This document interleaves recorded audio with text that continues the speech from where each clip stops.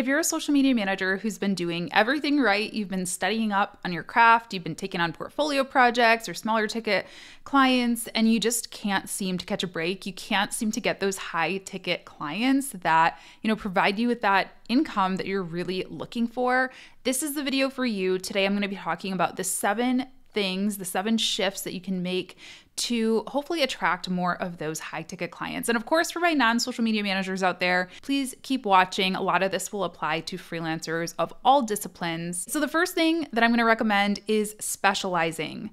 I truly believe that the future of social media is specialized. I think given the number of social platforms out there, given the number of features that exist within each social platform out there nowadays, it's really hard to be sort of a jack of all trades when it comes to social media management. Now, I'm not saying it doesn't exist, but I think it is very rare. And I think a lot of clients have been burned by that.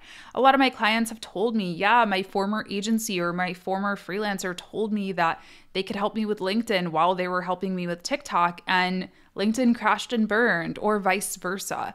So I think it's very important that your specialty is clear. Higher ticket clients tend to be more willing to work with different contractors for different things. At least that's been my experience, meaning they might have a TikTok strategist, they might have a LinkedIn sales marketer, and they might have a LinkedIn organic marketer and a LinkedIn paid marketer. Like, they might have different people in each of those seats or on their full-time in-house team. So it's important to just be honest about what your capabilities are. I would rather tell a client, no, I actually can't help you with Twitter because that's not really, I don't really know much about Twitter, than say that I could and then not be able to provide them results. Now, of course, if you are looking to start a full-fledged agency, meaning that you have different people on your team who specialize in those things, maybe you have a Pinterest marketer, a Twitter marketer, a TikTok marketer, then of course your agency can offer like full social media management and strategy. But if you're just one person, unless you live, breathe, and eat all of the platforms, I would recommend starting with the one that you can knock it out of the park with. You can always expand, you can always learn, take courses, build your area of expertise. And I do think it's important to be able to speak to all of them. Like, while I might not be a pro at TikTok, I do know how to speak to it. If a client asks me a question, of course I can help them. I can give general strategy recommendations, but I might not be the best person to do, full service TikTok management. Similarly, it's important to have a unique selling proposition. Now, this does vary a little bit from specialty because USP should really kind of go to the heart of it. Why are you doing this? Why are you running this business? Who are you meant to help? What makes you different from the competition? It might be really niche or industry focused, meaning, you want to help nonprofit organizations serve more people in need, or you are passionate about helping female business owners tell their stories online. Like, there are a lot of different directions that you can take it. But I do think it's important to have some heart to your business and not just say you're a social media manager who helps you get seen online. Like, we all do that, like that's just kind of a given. That's what a social media manager does. But it's important to be able to break through that a little bit and deliver something that's unique. If it's not industry or niche specific, it could also just be something about you. Maybe your unique selling proposition is that you are a creator at heart and that's what you're passionate about. So unlike a lot of agencies that will give you a lot of nice strategy documents and move along, you're actually happy to get in the weeds with your clients and shoot content for them, create alongside them, and really turn them into influencers in their own right. Like, think about what makes you different. Take a look at all of your competitors, take a look at other people in your industry, and figure out, like, what do I have that person doesn't? This doesn't mean you're better or worse, of course, but you're going to just speak to a particular segment of the market. You're going to speak to a particular type of person who really needs what you have. Tip number 3 is to go where high ticket clients are, not just where your peers are or where you feel like you need to be. To keep it simple, I think that LinkedIn is super slept on in the world of freelance social media management. I think that Twitter is super slept on in the area of freelance social media management. I know that there are people on them, don't get me wrong, but yeah, Instagram and TikTok are super populated with social media managers. And what I see is a lot of them are talking to each other. And that's fine if you're offering courses or, something to other social media managers. But most of us get on those platforms looking for clients. And most of our clients, or at least most of the high ticket clients, don't tend to be hanging out there.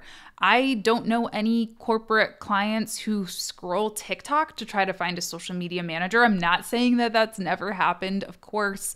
And I think as platforms like that start to become more important, absolutely, it can happen. But go where they are as well, create content wherever you want to create content, but also go where they are. So that can mean social platforms. But also, I noticed that we tend to get really stuck in social, on the internet. And the fact is, if you're looking for corporate clients or, higher ticket clients, they're also existing offline. So go to conferences, immerse yourself in their world.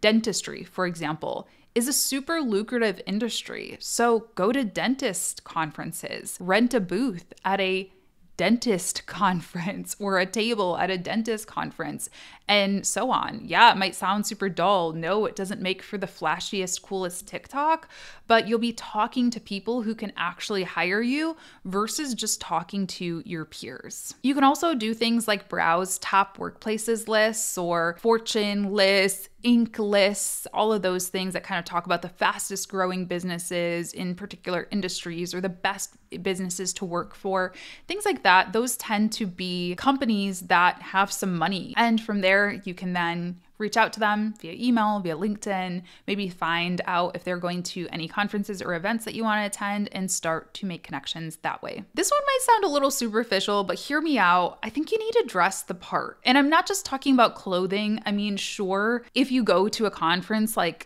dress business casual, if the conference is business casual, of course, but I'm more talking about your marketing. Yes, you should have a website. I get this question all the time. I'm a social media manager. Do I need a website? You don't need one. You can do whatever you want. But if you're trying to attract a high ticket client, I cannot tell you one client that has paid me multiple thousands of dollars who hired contractors that didn't have a website. Even in your messaging, you want to kind of play it cool. You don't want to come across as pushy and salesy and use those kind of typical Instagram marketing coach sales tactics by DMing people and trying to get them to sign a contract on the discovery call and things of that nature.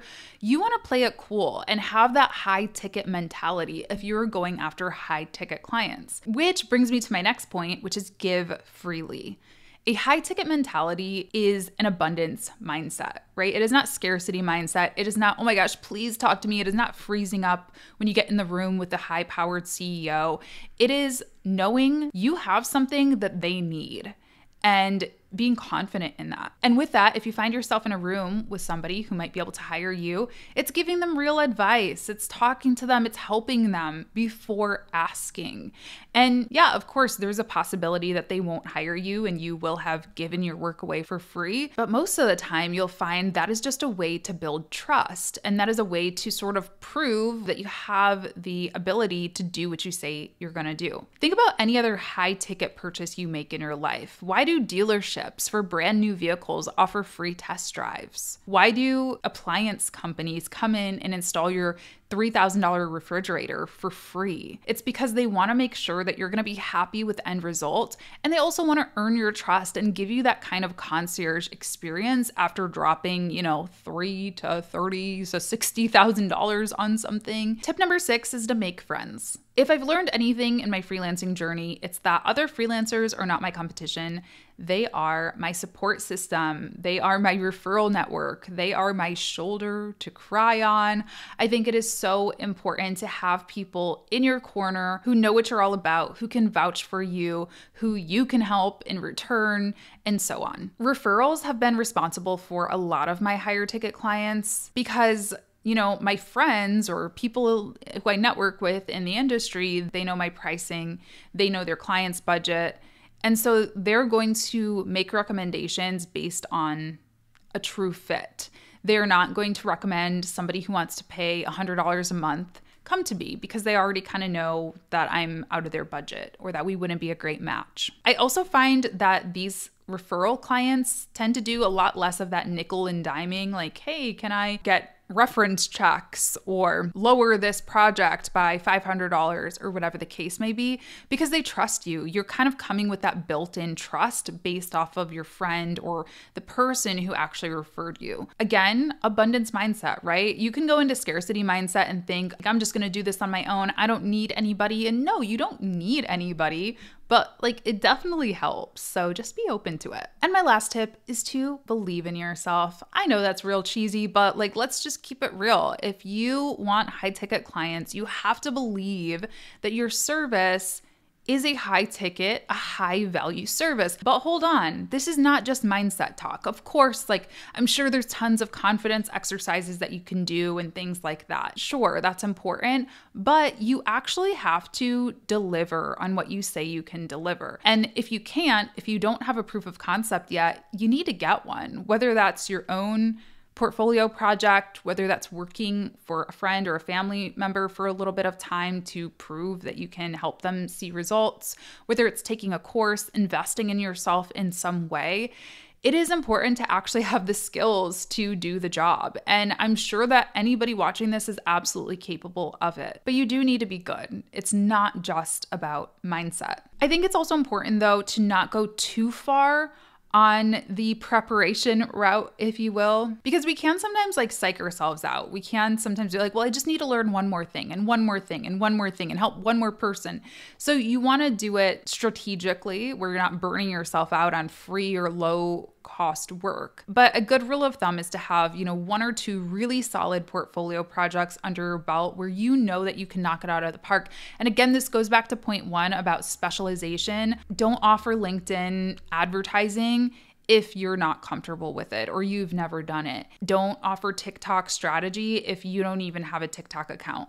Offer things that you know you can knock out of the park, that you know you're going to be good at, and that you're super confident about. And that is how you cultivate a high ticket mindset. So if you are somebody who is currently working on building up your social media management portfolio or you're interested in doing so, I invite you to my free class. It's happening this Friday. I will leave a link for you to register down below. We're going to be talking about social media strategy and how you can build one for any clients, including yourself, that is really going to show results and that's not going to completely overwhelm you, because let's be honest, it's kind of an overwhelming social media world out there nowadays. So I'm going to break it down in simple human terms for you. Anyway, I hope you enjoyed this video. If you did, leave me a thumbs up, leave me a comment down below. Do you have any other tips for attracting high ticket clients? Let me know, and I will talk to you in my next video. Bye-bye.